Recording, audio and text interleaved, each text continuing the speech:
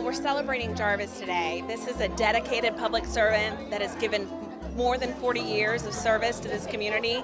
He's known all over and loved all over this community, and it's an amazing day to celebrate such a special person.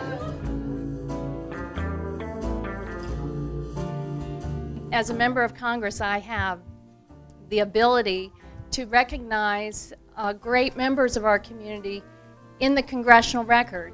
When I return to Washington next week, I'm going to insert remarks into the congressional record of the United States of America, a segment on Jarvis Glover's service to this community.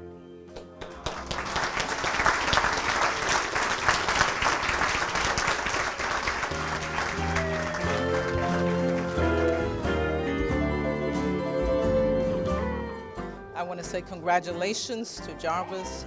May the Lord continue to bless him and his family.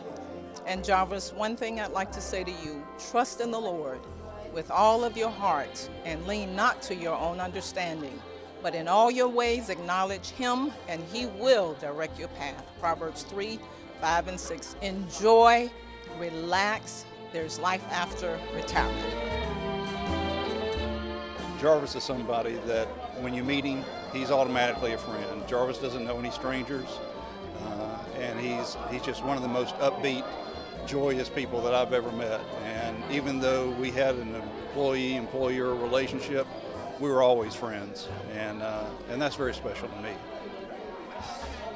Jarvis is, everybody knows Jarvis is a great individual, but to me, Jarvis is my best friend. We've been through sorrows and joys and kids and deaths and all sorts of stuff together, and over the 30 years, he's been there for me.